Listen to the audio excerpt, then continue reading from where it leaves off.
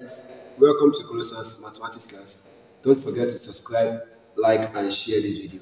Alright, in today's class, I want to talk about the shortcut for conversion from degree to radian. I want to talk about a shortcut for conversion from degree to radian. So if you are to convert any degree to radian, the formula I'm going to be using is pi multiplied by the degree divided by what? 180. So let's see these examples. So I want to convert 135 degree to pi, to radian rather. So that would be what? Pi multiplied by what? 135 degree divided by what? 180. And from here I know 45 here will give me 3, 45 here will give me 4. So this is 3 over 4 pi. And that's the radian conversion. Alright, so let's go to the next one. We want 120, so that's pi times 120 all over what? 180. And that will be 60 here, 3. Alright, 60 here, 2.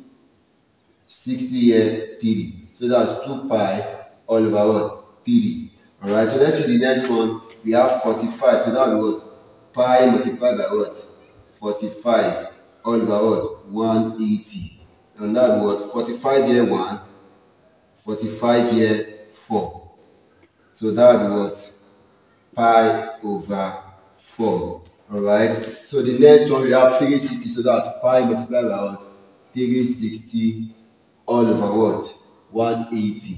And that will be what?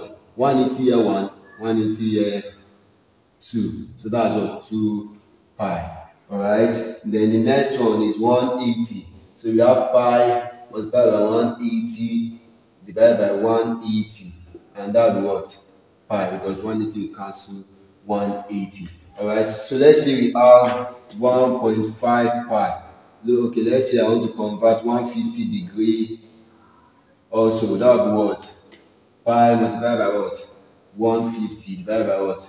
180. 30 here, 5, 30 here, 6. So that's what? 5 pi over what? 6. Because 30 go here, 5, 30 go here, 6. Alright, so don't forget to subscribe, like, and always share this video. Thank you very much, and do have a great day.